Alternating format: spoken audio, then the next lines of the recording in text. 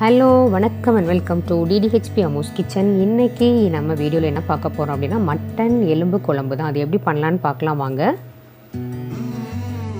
இந்த எலும்பு குழம்பு ரொம்பவே நல்லாயிருக்கும். இதுக்காக நான் 1 கிலோ எலும்பு வாங்கி நல்லா கழுவிட்டு க்ளீன் பண்ணி எடுத்துக்கிட்டேன். ஸ்டவ் ஆன் பண்ணிவிட்டு குக்கர் வச்சாச்சு. அதில் நல்லெண்ணெயும் 2 டேபிள் ஸ்பூன் ஊற்றிருக்கிறேன். பட்டை கிராம்பு ஏலக்காவும் சேர்த்துடலாம். தோல் உரித்து கழுவி கட் பண்ண ஒரு பெரிய வெங்காயத்தையும் இதோடு சேர்த்துக்கலாம். சேர்த்துட்டு வெங்காயத்தை நல்லா எண்ணெயில் வதக்கிக்கலாம். வெங்காயம் எண்ணெயில் நல்லா வதங்கினதுக்கப்புறமா கூடவே 2 டேபிள் ஸ்பூன் அளவுக்கு இஞ்சி பூண்டு விழுதையும் சேர்த்துட்டு அந்த இஞ்சி பூண்டு விழுத ராஸ்மல் போகிற அளவுக்கு அதையும் நல்லா வதக்கி எடுத்துக்குவோம். சரிங்களா? இப்போது கழுவி வச்சுருக்கிற எலும்பையும் சேர்த்துருவோம். இதோட 1 டீஸ்பூன் மஞ்சள் தூளையும் சேர்த்துடலாம். நல்லா மிக்ஸ் பண்ணிக்கலாம். ஒரு 2 to 3 நிமிஷத்துக்கு ஆயில்லையே இந்த எலும்பு வதங்குற மாதிரி நல்லா வதக்கி எடுத்துக்குவோம்.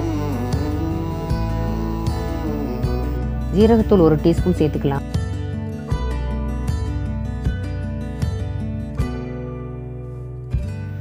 மல்லித்தூள் அதையும் 1.5 டேபிள் ஸ்பூன் கூட சேர்த்துடலாம். இதில் மல்லி, ஜீரகம், மஞ்சள் தூள் சேர்ந்துருக்குது.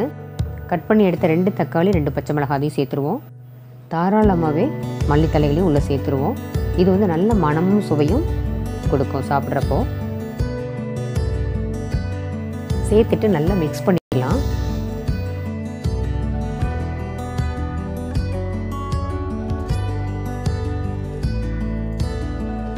தேவையான அளவு உப்பையும் சேர்த்துருவோம். எல்லாம் நல்லா கலந்து விட்டுட்டு நமக்கு எந்த அளவுக்கு தண்ணி வேணுமோ அந்த அளவுக்கு தண்ணியும் சேர்த்துருவோம். நான் இந்த எலும்பு மூழ்கிற அளவுக்கு தண்ணி வச்சு வேக வச்சு எடுக்க போகிறேன்.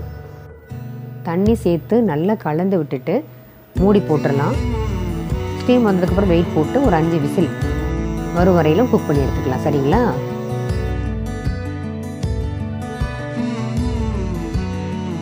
இன்னும் கொஞ்சம் கூட தண்ணி ஆட் பண்ணிக்கிறேன். நல்லா கலந்து விட்டுருங்க.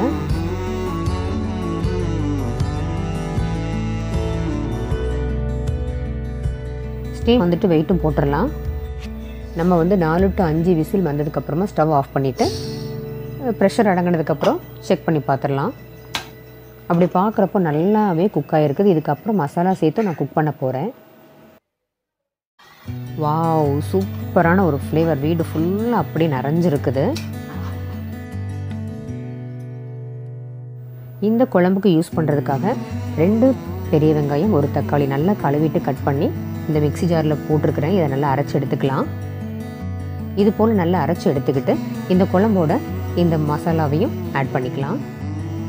நல்லா கலந்து விட்டுருங்க. ஃப்ளேம் மீடியம் ஃப்ளேமில் இருக்கட்டும். அதிலே கொஞ்சம் குக் ஆகட்டும். கொஞ்சம் திக்காக வரைக்கும் போதுமானது.